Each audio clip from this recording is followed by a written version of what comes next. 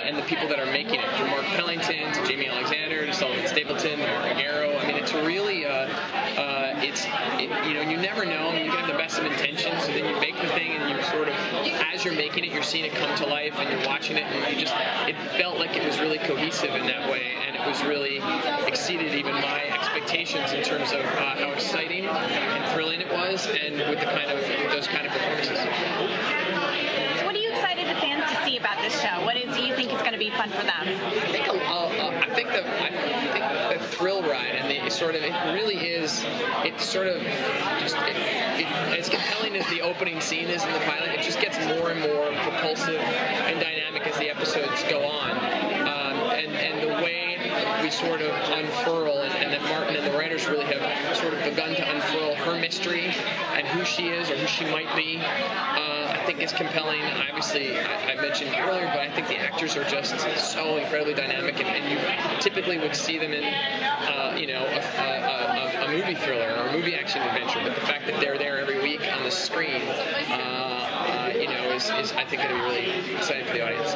What do you think makes that relationship work? Not as a romance, but their relationship is like kind of not knowing each other. I think because it's really unique, and there's so much they don't know, but they're drawn to each other by circumstance and also by emotionally, I think, in terms of that they're both kind of going through something, and you learn more about what that something is as we go on. And it's a unique dynamic that you haven't seen really, I think, portrayed in quite this way. I think you know, again, the fact that she is this really vulnerable, you know, amnesiac who doesn't know who she is, but also this really strong dynamic character who kind of is determined to figure it out, and then how he sort of is the counterpart to that, I think is also really exciting. Do you think that tattoo on her back creates like an illusory bond between them? I think that, and also I just think the circumstances of the drama of the way the pilot unfurls on the story, and that in the subsequent episodes, I think they're sort of like, you know, really drawn more and more together. Okay, how do you compare the shows or movies?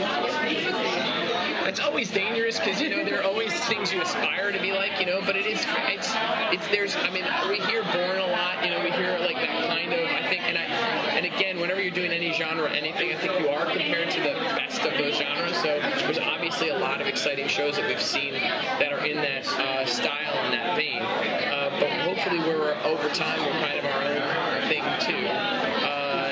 And you know, and again, distinguish ourselves with the performances, the portrayals, and the storylines that are their own. They just make you fall in love with these characters in this world. But I would say it's in that vein of really grounded thrillers that still have action and have adventure, but it's not. And heightened. But the people and what they're going through make it believable.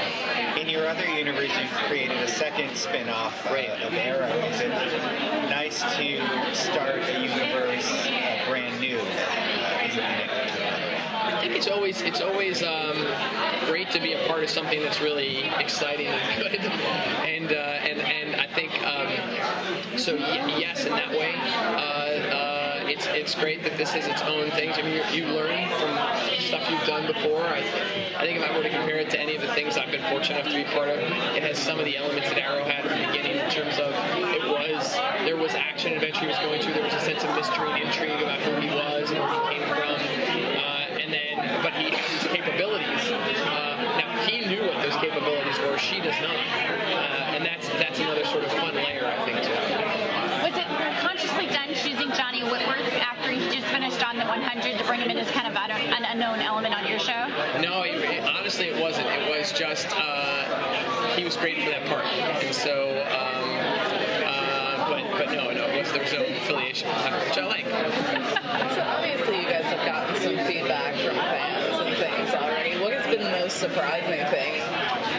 I think the most enjoyable thing is just when you sort of work and toil, and it actually lives up to your kind of hopes and expectations, and it is its own thing. I think it's how immediately addicted people become to it that I've talked to. Now, I know all those people, so there's a reason for them to say that. But it's been cool to see, I think, people's response to that and to Jaimie and Sullivan gravitating toward any particular aspect? I get a lot of, and this wasn't intentional, at least on my part, but I get a lot of like, wow, it's really cool to see a woman doing that. And so that's what I get a lot of.